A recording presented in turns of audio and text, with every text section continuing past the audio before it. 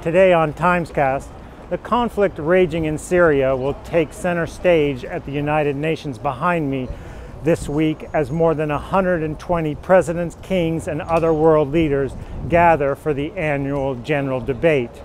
It is obviously not the only issue that will be discussed here.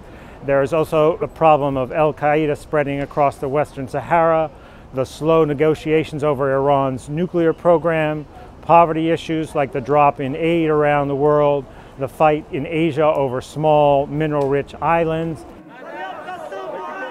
and also the recent spate of riots around the world prompted by religious intolerance. Many of those took place in Arab countries that had recently experienced a political transition, so the leaders of Egypt, Yemen, Tunisia, and Libya, who will be speaking here for the first time, will gather a lot of attention. My colleague David Kirkpatrick in Cairo had the chance to speak with Egyptian President Mohamed Morsi before he arrived here. A colleague and I had a chance this week to interview President Mohamed Morsi, the new Islamist leader of Egypt, on the occasion of his first trip as president to the United States for the United Nations. He had a very firm message he wanted to deliver to the U.S. I think what I'm trying now, seriously, look into the future and see that we are real friends. He also made it very clear that the U.S. should not expect the kind of easy compliance that they did under former President Hosni Mubarak. He insisted that if the U.S. wanted to end decades of hatred from the Arab world, it was the responsibility of Washington and the United States to change its policies towards the region, beginning with a greater respect for Arab culture, even when it conflicts with Western values, an obvious allusion to the greater respect for Sharia and Islamic law here in Egypt, but also on the subject of Israel and the Palestinians. The United States has pressed Egypt firmly to stand by its commitments to Israel under the Camp David Treaty.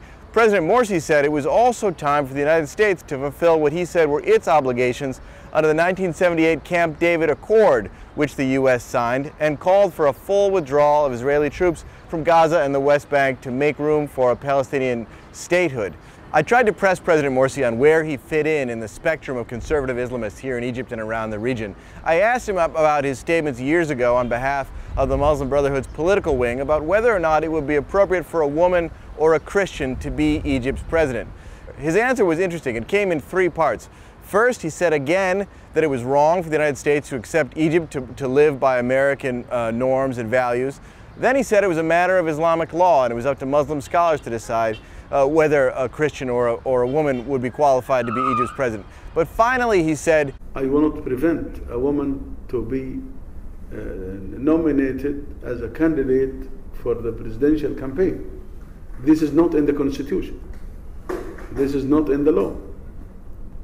But you want to ask me, will I vote for her or not? That's something else. President Morsi initially sought to meet with President Barack Obama at the White House while he's in the United States, but received a cool reception and quickly backed down. President Morsi understands he's treading into a very sensitive time in U.S. election year politics. It'll be interesting to see how the first Islamist president of Egypt is received. That was my colleague David Kirkpatrick in Cairo previewing President Morsi's speech on Wednesday here.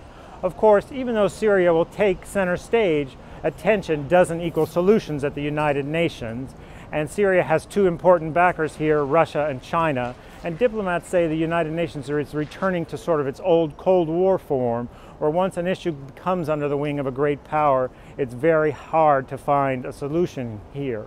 So as one diplomat said, although everyone will talk about Syria and it will be the focus of a lot of speeches, nobody is expecting any new initiatives. In fact, President Obama, since he's wrestling with a difficult election campaign, is practicing something like drive-by diplomacy. He's hosting a party for many of the world leaders on Monday night and giving his traditional speech at the opening session on Tuesday, but he's not meeting with any solo leaders, choosing instead to go appear on the ABC program The View once he's done here. For many years now, President Mahmoud Ahmadinejad of Iran has captured a lot of attention here by bashing Israel and kind of mocking the foreign policy of the United States. This is expected to be his last appearance at the United Nations General Assembly, as there's a presidential election next year in Iran.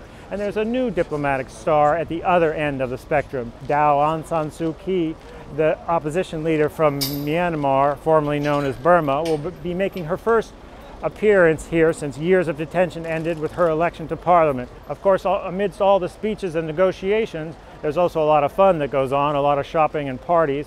And President Evo Morales has put together a Bolivian soccer team that is challenging a team from the United Nations, hoping to raise money for the programs on violence against women.